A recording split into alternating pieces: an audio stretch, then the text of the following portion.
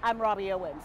A police investigation now underway after Dallas-based Baylor Scott White Health disclosed an investigation here into what they're calling a, quote, compromised IV bag.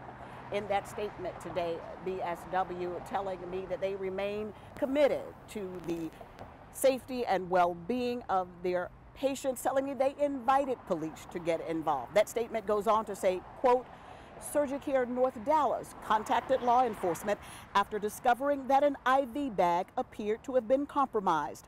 On the same day, the facility elected to pause its operations, and we remain focused on assisting investigators. That statement goes on to say that the system is contacting recent patients of the surgery center who may have questions. They've dedicated a phone line to respond to those patient calls. If you think that may be you or someone you care about, grab a pen.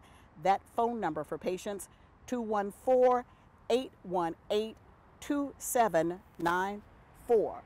We know that you have questions, as do we at this point.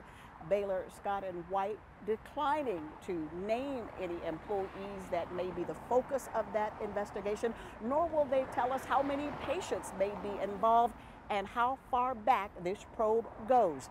We've also reached out to federal investigators, but they tell us that the agency, as a matter of policy, will neither confirm nor deny an investigation until charges are filed. We will continue to follow this investigation and bring you more as new information becomes available.